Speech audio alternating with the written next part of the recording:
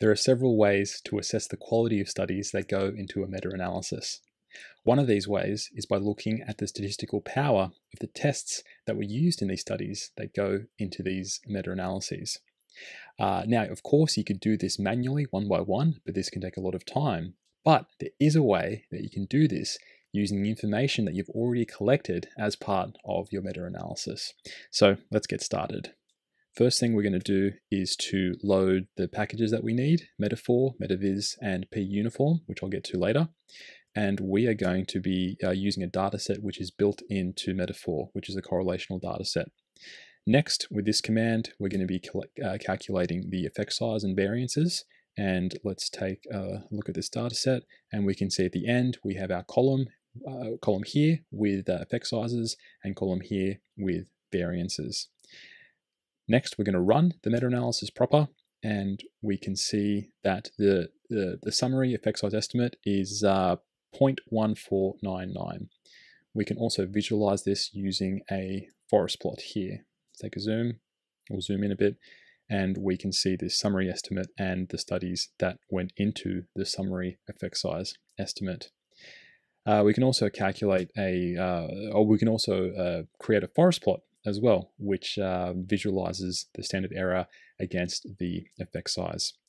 Now, there are three ways when it comes to calculating power. You need to specify what the true population effect size is. And this is difficult in practice, but there are three ways that you can do this.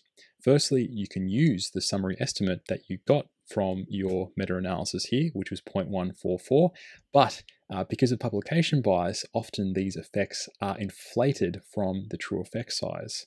So the other thing you can do is to calculate a bias-corrected effect size, and you can do that using the puniform package, which does this bias-adjusted estimate.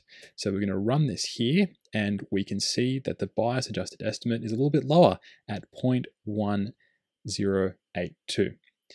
The final way that you could calculate the true population effect size for your power analysis is to specify a smallest effect size of interest. And in this case, what we're going to do for our smallest effect size of interest is say that it's 0.05, that this is the smallest effect that we care about, that anything less than this is practically meaningless. So we're going to run the sunset function. By default, it takes the summary estimate from the meta-analysis.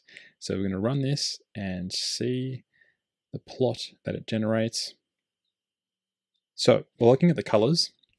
You can see how the different ranges of power for these tests. Some of these tests were hovering above 85% power, whereas a lot were quite low. So there's a bit of a spread here. And the median power was 33.6%, which isn't great, but better than a lot of other studies, a lot of other meta-analyses. What we can also do is we can run the same power analysis, but by using the smallest effect size of interest, and we specify it by explicitly writing in what we believe the true effect is. And in this case, we're going to say it's 0.05. So we'll run this.